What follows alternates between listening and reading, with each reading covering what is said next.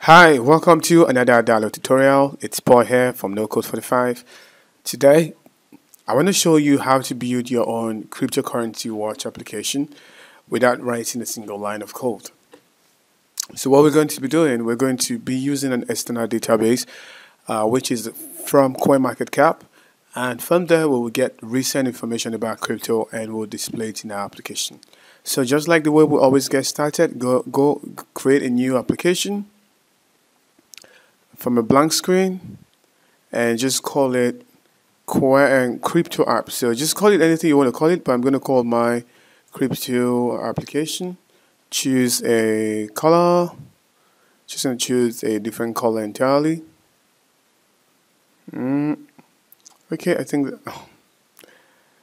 this color is great. So then go ahead and create. Click on the button create, and it's going to open this up.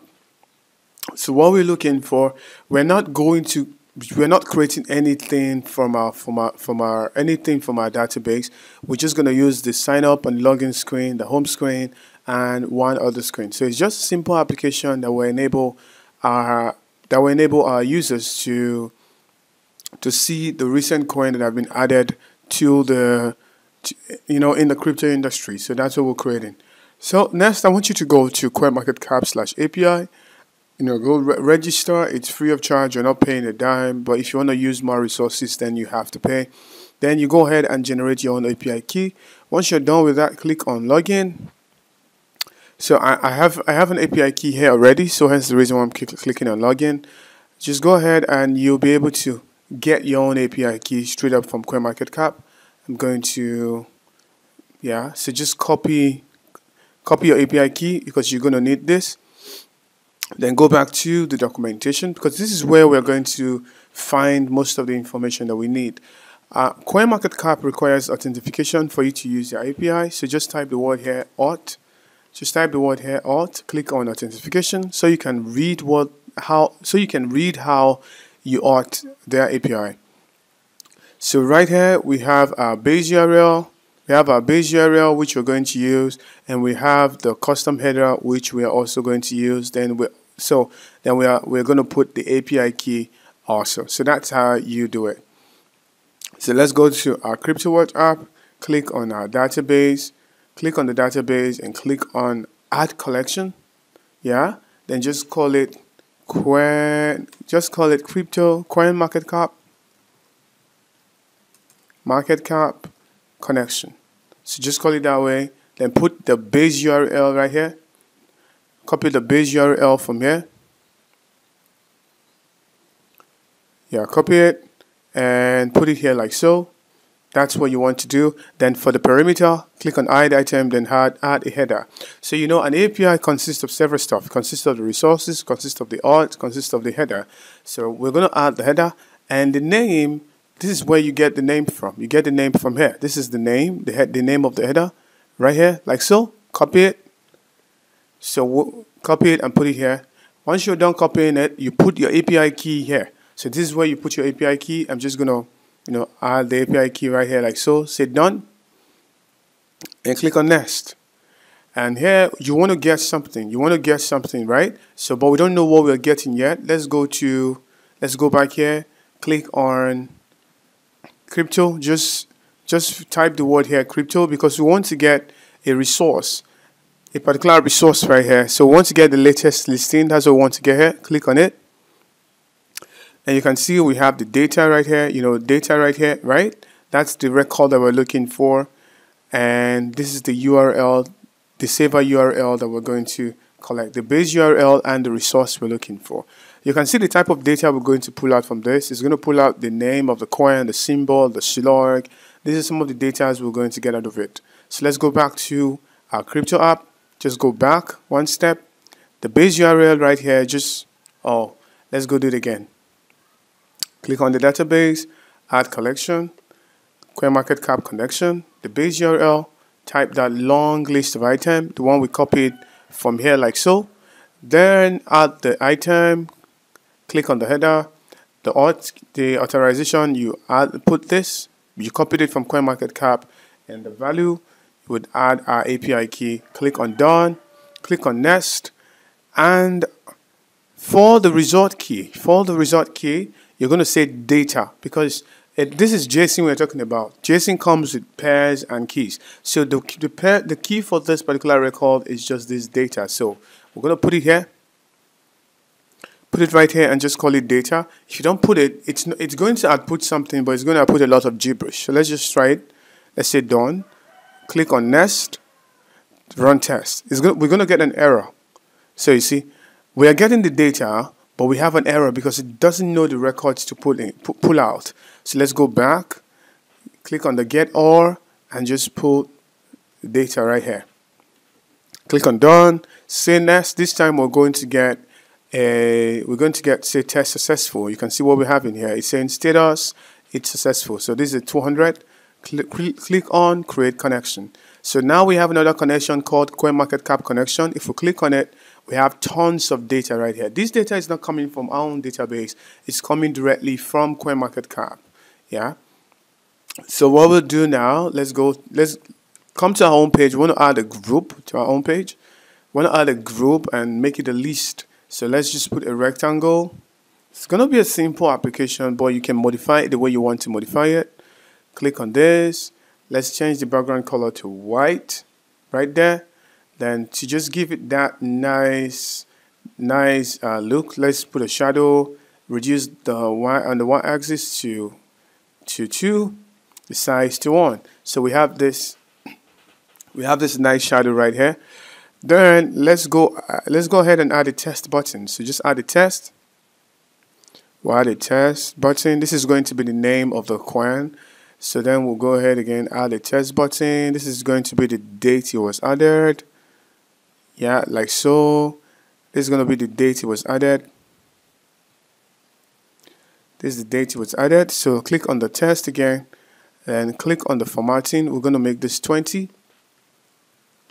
And we'll make it a bit bold to give it that look. Then we'll add a button that says learn more. Learn more so users can find out more information about the coin. Click on it. Say learn more. Learn more, and then take away the icon like so. Yeah, that's almost it. For the font, make it medium like so. So that's it. Then let's go ahead and change the test. So right here, click on the magic test. We would say CoinMarketCap. We would say name. Just click on the name. That's what we want. Oh, before we make it a name, we need to make it a group. If we don't make it a group, we're not going to see what we're looking for. So just click on this. When I mean a group, I meant a list. So click on it, make it a group. That's fine. Click on this group and make it a list. Yeah, click on the group, make it a list of something. It's going to ask you what's it going to be a list of. So make a list. It's going to ask you what's it going to be a list of. Make it a list of CoinMarketCap connection. For the spacing, put some spacing in between. Awesome. You're doing great. Put some spacing in between. I think the spacing is too much. Let's make it 20. So now that you got that, we've made this a list. So now we can enter. Click on the list inside of it. Click on the magic sign. CoinMarketCap. We would say name. Yeah, that's it. Click on the next test. This is a CoinMarketCap. We're still using the CoinMarketCap API. Click on the date added. Yeah, reduce it a little bit. Yeah, this is just the date for the button. I'm pretty sure Adalo is going to figure out what to do with this button in the future because it really needs more formatting. So now that we're done with this, so now we want to configure the button. When it's clicked, what happened? So we'll go right here and click on the action. Say when it's clicked, it should go to a new screen. So we're just going to call this new screen Coin Details. Coin Details, click right here. So I'm giving it an R bar. For my R bar, I want to change the way it looks. I would like to change the way it looks, but I'll just leave it that way for now. Then what happened? We want to add a test in between. Just add a test in between. That's what we want to do. Click on the plus sign and add a test in between. Then right here, we'll put it in the middle. Make it 22. Then make it bold. This time we want to call it the current CoinMarketCap name. So if it's Bitcoin, it's going to be Bitcoin. If it's Ethereum, there's going to be Ethereum. Then take away the one on top, the test on top. We're going to take it away.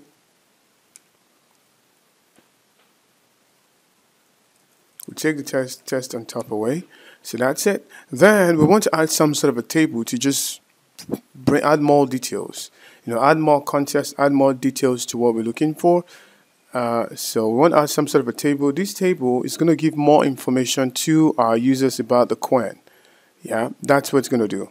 More information to our users about the coin.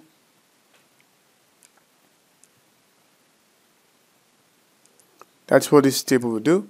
So for the first information we're looking for, now this is about the particular coin. So we'd say plus sign. We want to add some sort of a max supply. That's what we want to add. So then we'll add it here. Let's just add it. The left will be the test, while the right will be the value. So we'd say max supply. On the left right here, we want to type the word max supply. So to make things really fast, we just highlight this, make a group, add Ctrl+C to copy. Ctrl+C to copy. So put it here.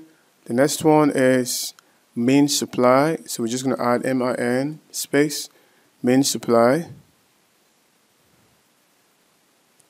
As a main supply, let's click on the plus sign and say, is there anything called a main supply? I don't know. So let's just call this okay, circulating supply.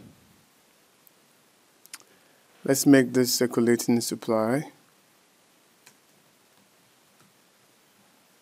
Circulating supply. Then the next one will duplicate it. So I'm pretty sure you get the way it works now, right? We're just calling stuff from on the standard API. So majorly, if you are in the premium version, if you have the premium version of CoinMarketCap, you'll be able to do a lot of wonders. You'll be able to use a lot of data. So if you're building a crypto application that will enable people to see what's happening in real time, see graphs, stuff like that, you'll be able to do this real well. You'll be able to do this real well. So let's just add one new thing. Let's just add one more. Then we'll do a demo of the application. So let's just add one more. So this time, this is going to be called platform. Platform, click on it. So we're going to call this platform. Click on the plus sign, like so. Say platform. So now we're good. Let's click on the preview button and see what happens.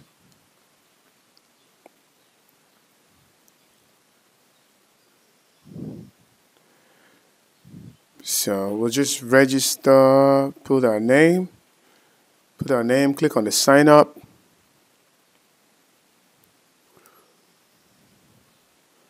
So our application is connecting to the API. So you see we have Bitcoin, Ethereum, Tether, BNB. If you keep scrolling down, you keep seeing all this information. You see we have lots of Bitcoin. It almost never ends. So let's click on Gala, for example. Let's click on Gala so we can see Gala, we can see circulating supply, we can see total supply, and we can see platform. So this is an object. This platform is going to be like a whole lot of platform. So it's something that we can fix in subsequent video, but we're not seeing a maximum supply. So let's click on Bitcoin. We will see all this with Bitcoin, yeah. And one thing that we can do is that we can sort it. So this is how simple the application is. You can do way more with this anyway. You can have a graph. The reason why you can have a graph is this. It has some very vital information. So if you click on this right here, and click on the magic test, if you click on it, we have a whole lot of vital information. So we have this information. All these are numbers: USD price, USD volume in 24 hours, percentage in 1 hour. So you have all these are vital information. Say for example, we want to add this USD price. So you can easily tell how the prices are changing day after day. So let's just say price. Click on the preview button. Let's sort it first. Click on price, then sort it. Click on this and add say feature.